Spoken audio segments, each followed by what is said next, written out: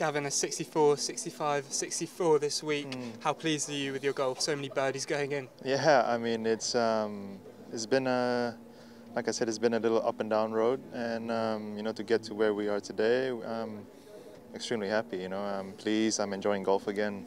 So and it's been a fun day. Obviously, you're out there with Jordan, both of you full of confidence.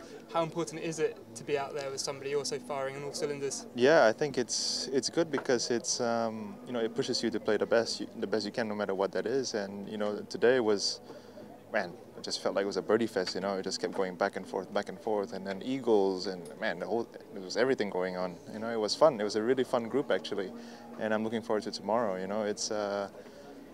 It's going to be tough to catch someone who's playing that well, and I think you just got to go and play your best and see what happens. Can you tell us a bit more about your eagle out there today? I was just chilling. I was just chilling with my caddy, talking nonsense, and we're just enjoying the moment, enjoying the day, and doing the best we can. Obviously, you've had one sole second this year.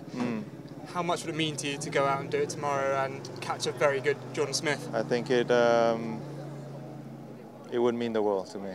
So I mean, obviously everybody, he's obviously gonna want to win. I'm gonna want to win. Everybody's gonna want to win.